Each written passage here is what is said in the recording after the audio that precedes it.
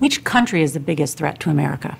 Well, I think the biggest threat to America right now in terms of breaking up our security and our alliances is Russia. Well, this is to Russia. This is, without question, our #1 geopolitical foe. I haven't even touched on Romney's foreign policy, where he says, for example, that Russia is, quote, our #1 geopolitical foe. He acts like he thinks the Cold War is still on. Governor Romney is mired in a Cold War mindset. He went from labeling Russia, who up to recently called the Soviet Union, labeling Russia our most significant geopolitical foe. I don't know where he's been. I mean, we have disagreements with Russia, but they're united with us on Iran. They are working closely with us. This guy's vision of the future of American foreign policy is mired in the Cold War, and the Cold War is over.